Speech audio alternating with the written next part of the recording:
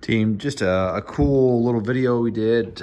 Customer had an issue with the Estic system originally because it didn't have an acknowledge step built into the controller like the Atlas Copco 4000 did.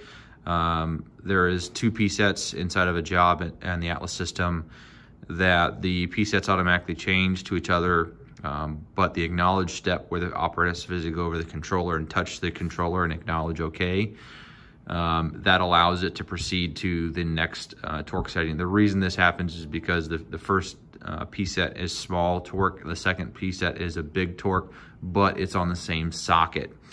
So the way that this helps the operators, obviously they acknowledge it, then they can come over and make sure that they're on the right bolt sequence and the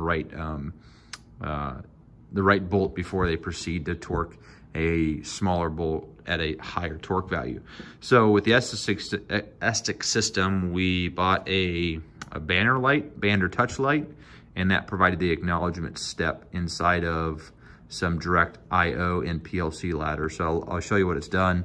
So right now we're set up, we run down, we get a lock signal, then my banner light comes on. Simply come over, touch the button, my lock goes away, and then I can proceed with the step. Continues again, light comes on, locks on, can't run the tool until I press the button. So this is exactly what the customer wanted. This is getting delivered to them, and hopefully they'll be happy. Thanks.